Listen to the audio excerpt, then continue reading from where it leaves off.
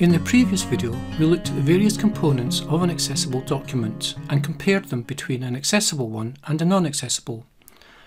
In this video, I will explain how to add headings, how to amend them to suit different styles, and how to add page numbers. So this document, as we saw before, currently has no heading structure. And we can quickly see that by going into the navigation pane, and there's nothing there. So to add headings is very straightforward. I just go to the Home tab, and you can see here is the heading styles here, just here. So I could just click on here, for example, and make the first one, if I wanted that one to be a heading 1, we could do that from there. Or alternatively, if I go to the styles box just here, just make that, drag that out so it's a bit bigger to see. Let's just take it away from the image. Okay. Make that a bit easier to see.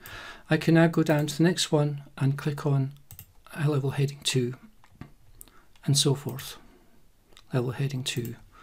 Or alternatively, I could use keyboard shortcuts. So for a level heading 1, I press Control, Alt and 1. Does the same thing. Or if I go down to where there isn't a heading, okay, here level heading 2, Control, Alt and 2. That becomes a level heading 2. And if I wanted this to be a level heading 3, Control, Alt and 3 for level heading 3. So Control, Alt and 1, level heading 1, Control, Alt and 2, level heading 2, and Control, Alt and 3. I'm going to make that back to a level heading 2.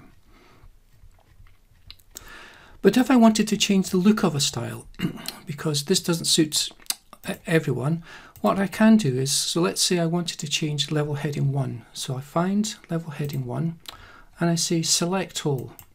And what it does, it just selects the level headings. It doesn't select any other text. And now I can go into there, modify that, and I can say, okay, I maybe want that to be a size 18, bold, and I want it to be black. And then I'll say okay. And similarly, if I go into level heading 2, and there it's identified that level heading 2, if I go in and I say select all instances, what happens now is just selects the level headings. So this is where using or creating an accessible document can really improve your workflow. So you see it's just done that. So I can now just go and say, okay, for that heading style, to modify it, I want it to maybe be 14. Or you could even just go in and modify it yourself, 15, and you want it to be black as well, and maybe bold, and say OK. And there it goes. It's changed those quite quickly. So a really good way of improving your workflow. And finally, it's just a case of adding a page number. So now quickly, if I go up to View and Navigation pane, there's some navigation starting to be built into the document, which you can use. And then, of course, we can go up into Insert, and then down here to Page Number.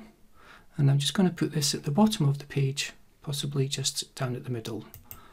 Okay, and then if I close that, so now if I go down, I've also got page numbers. So I have the start of an accessible document slowly beginning to come together.